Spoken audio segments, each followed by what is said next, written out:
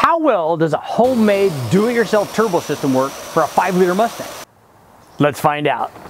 In this video, I'll show you how I built a do-it-yourself custom single turbo system for a 5-liter Mustang engine. Using the stock exhaust manifolds or shorty headers, all you have to do is route that exhaust to a custom Y-pipe to mount the turbo.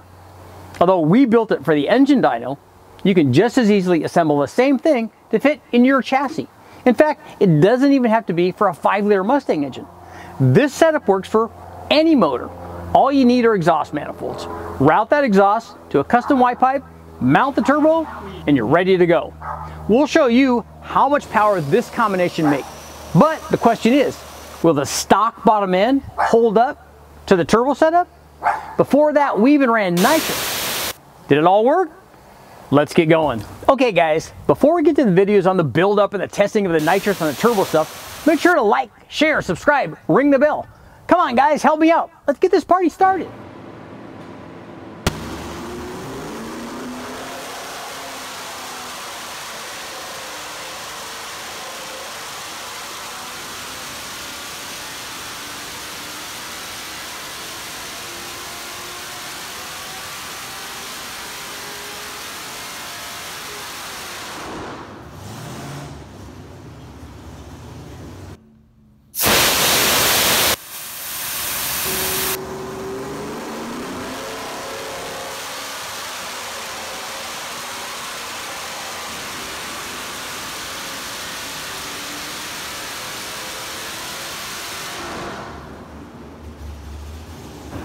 For building and testing our do-it-yourself single turbo kit for the 5-liter Mustang engine, we obviously needed a test motor. So we started off with basically a rebuilt short block from the guys at Marshall Engines. It was just a bare bones, minimum nothing kind of short block. It actually came as a long block, but we had replaced the cylinder heads on it. This was a cast crank, you know, cast rods, cast pistons, just kind of a cheapy deal. Well, we didn't even put ring gap in this thing. So we did replace a few things to get this thing to make more power, because we weren't too worried about the stock components because we weren't going to be running a ton of power to it, so that wasn't really a problem. But we did want it to make some power and not just run the stock E7TE heads and the stock HO camshaft and the stock like HO, you know, upper and lower intake manifold. So we didn't install that stuff. What we did do is put a set of blueprint as cast aluminum heads on it, which flow well enough to make the power output that we wanted to make out of our modified 5-liter.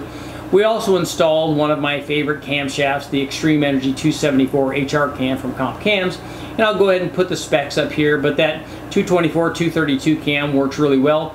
And as we'll see, it worked well as an NA motor. It worked well when we installed the nitrous, which is coming right up. And it also worked well when we installed the turbo. But by now we all know that if you have a camshaft like this, it works well as a nitrous motor, nitrous cam, and it works well under boost because that's what camshafts do.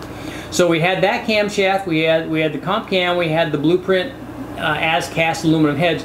To that we added an upper and lower intake manifold from TrickFlow, their street burner intake. Long runner kind of deal, good for making power, you know, at 6,000 RPM and below. And we fed that with a 70mm AccuFab throttle body.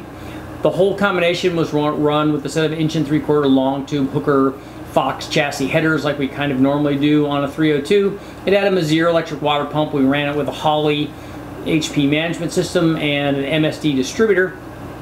Set of 80-pound Excel injectors, because we wanted to make sure we had enough injector later on when we installed our custom turbo kit that we could run the boost up without fear of not having enough fuel. So equipped in that manner, our naturally aspirated 302 produced 386 horsepower and 374 foot-pounds of torque. We had a nice broad torque curve that worked out really well, but I'll show you what happened once we added the nitrous.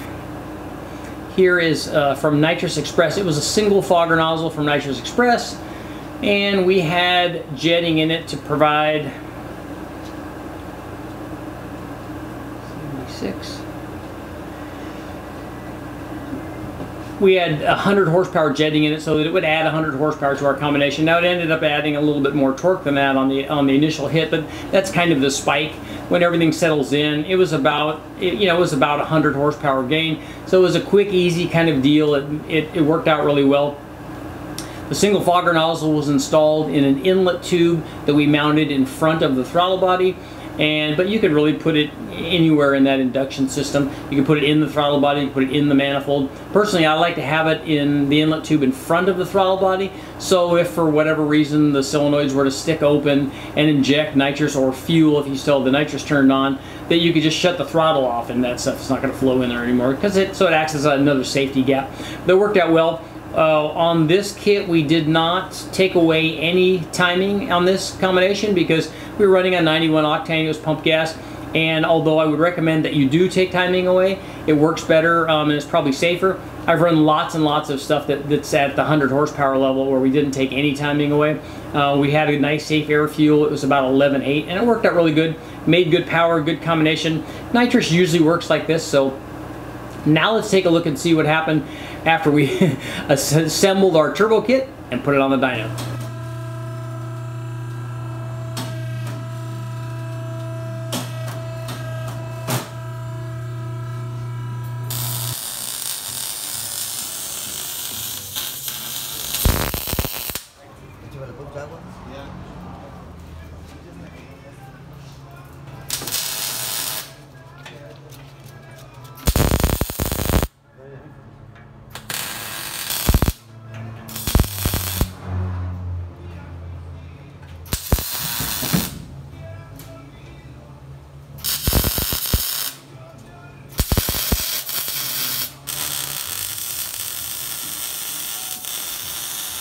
A 5-liter 4 with stock exhaust manifolds. Can't be anything good going on here. And we'll follow it up over here. Look at that. Nice, nice. Over here. Yeah, that's a good sign. Turbo Smart wastegate. eBay turbo.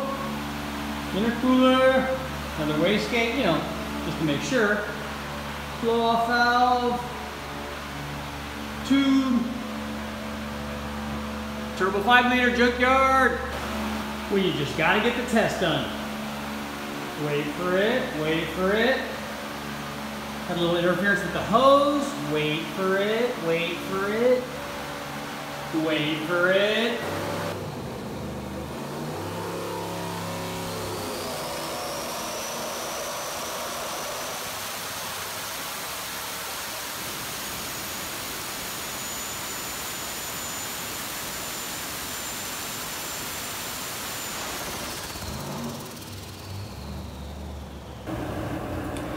After running nitrous, it was time for our turbo kit, and you saw in the previous videos, you saw the thing running, and you also saw how we put this thing together with the help of the guys at Toe Peak Mufflers. We did our, well, what I called our tailgate turbo, because I just took a motor over there on the stand and showed them what I needed. I had the exhaust manifolds aimed up, and I brought in a suction of pipe, and I brought in the flanges and everything for them to just, hey, just make this fit to this, because I had a Y pipe that we already made that we used for a lot of LS stuff and big block Chevy stuff. So we had a Y pipe that had the wastegates on it already, and it had the flange to mount the turbo.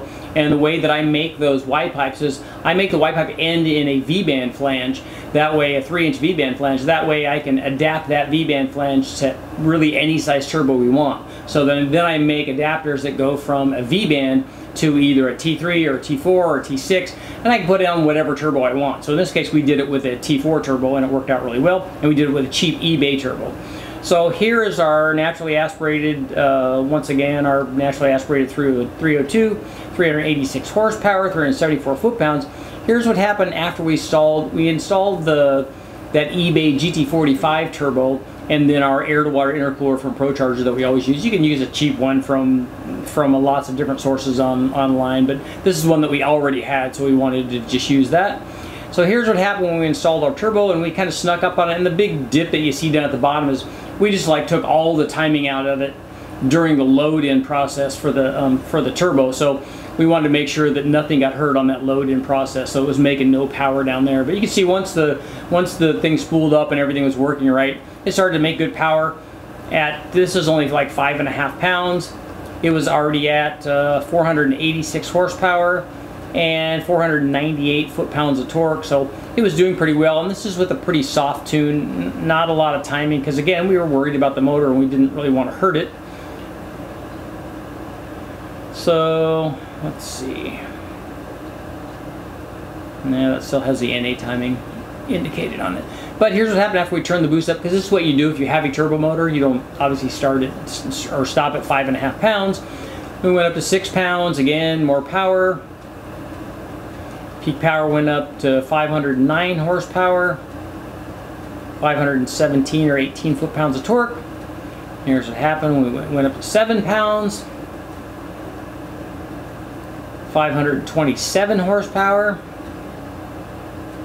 528 foot-pounds of torque, and then to 7.8 pounds, 549, so right at 550 horsepower, and just over 550 foot-pounds of torque, 555 foot-pounds.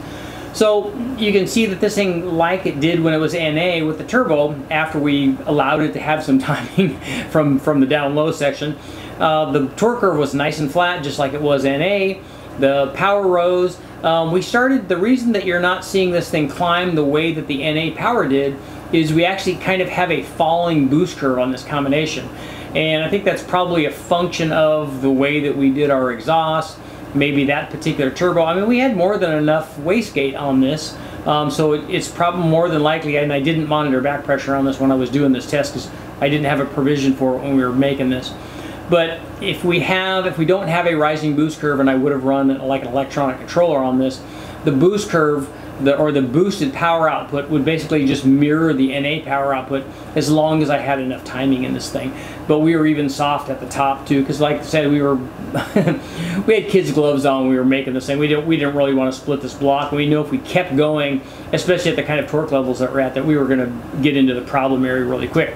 But this kind of shows you what's possible with a junkyard turbo system, a do-it-yourself homemade thing. This had those factory exhaust manifolds on it. It had some cheapy Y pipes that we made up basically from leftover used tubing that you can go get from any muffler shop or even from the wrecking yard. So there's nothing glamorous about it, but obviously it works, and it will work in your chassis just like it worked on this engine dyno. All you have to do is make it fit. Let's get to our conclusion. Okay guys, what did you think about our custom do-it-yourself single turbo setup? Yes, I know you're upset that I didn't run it to 9,000 horsepower, but that really wasn't the point. What I was trying to show you that it's easy to build your own turbo system. In fact, you can do this not just for a 5-liter Mustang, you can do it for any motor. Even with stock cast iron exhaust manifolds, it doesn't matter. All you have to do is route all that exhaust to a turbo. Of course, it all has to fit in the engine compartment, but you should be able to do that and make it all happen.